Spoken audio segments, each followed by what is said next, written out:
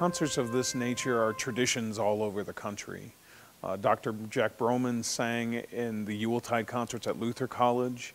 Will Gottmer sang in the Lessons and Carols at Westminster Choir College, and we decided to take elements of those traditions and bring them together and form something of a tradition of our own at UNG.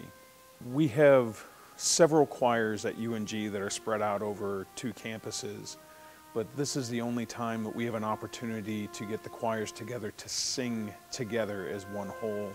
And there's something unique about having all 100 singers from 2 campuses presenting music together and really bonding over that experience.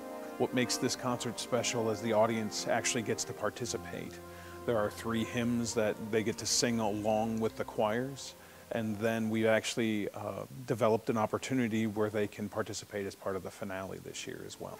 By far my favorite part of the concert is the candle lighting.